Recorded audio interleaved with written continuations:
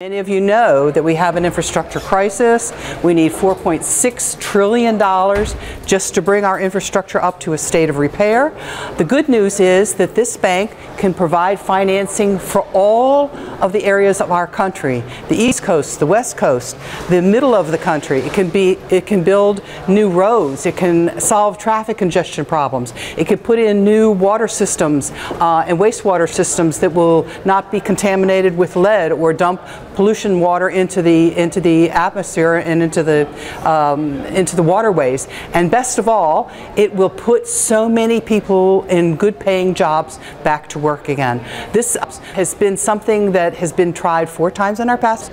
It absolutely stimulates economic growth, it brings in new tax receipts, and it makes businesses much more productive because our economy is much more productive. And this will come back into no new debt financed by the government. It'll be an independent bank, and it'll rebuild everything. So I hope you'll join us to tell your congressman that you're very interested in a national infrastructure bank to rebuild America's infrastructure. We've come here today for a series of meetings, both one day, half the people, another half on the next day. We've been around to several states, different cities, discussing the issue because there is a crisis in the United States as far as infrastructure is concerned, because we're not doing anything about it, and we're leaving ourselves open and our children's lives open because we're not fixing anything or bringing it up to a state of good repair. So we're here today to discuss the bank, and what we feel is people are listening to us and they're agreeing with us that the infrastructure is bad and it's going to cost a lot of money to fix. We're estimating $4 trillion. But the issue is nobody knows how to fund it, and they just throw their hands up in the air and walk away. We believe we have a way to fund it.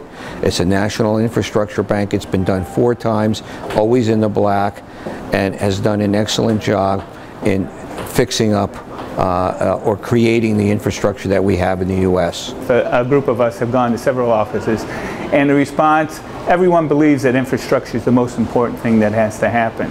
The problem is paying for it.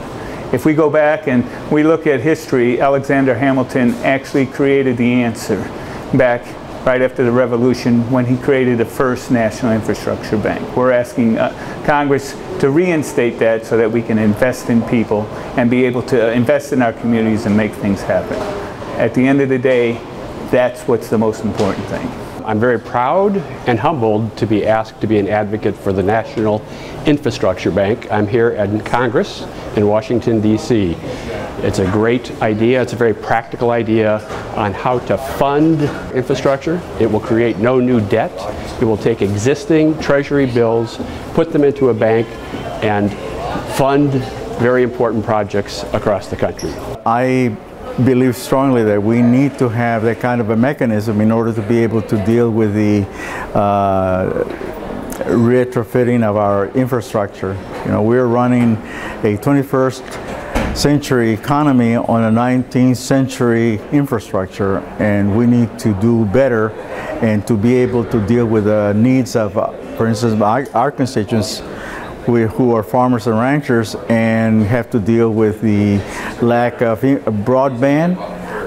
They have issues with regard to the maintenance of roads and bridges that are falling apart, and that impacts our ability to take our product from the field to the market. So this is of great importance to us. I'm here lobbying in the halls of Congress in Washington, D.C. for a very important issue. And that issue is the National Infrastructure Bank. It has the potential to be the final disruptor in the school to prison pipeline, because now we can have a process where people can get skilled trades and employment.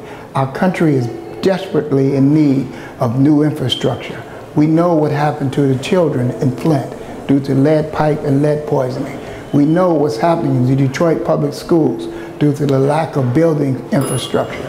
The National Infrastructure Bank will provide a mechanism for which citizens will be able to change their lives As the daughter of a postal union clerk and a school social worker, I've seen the impact of families having less than a living wage, where unions are no longer receiving the kind of living wage that families in blue-collar and middle-class families need.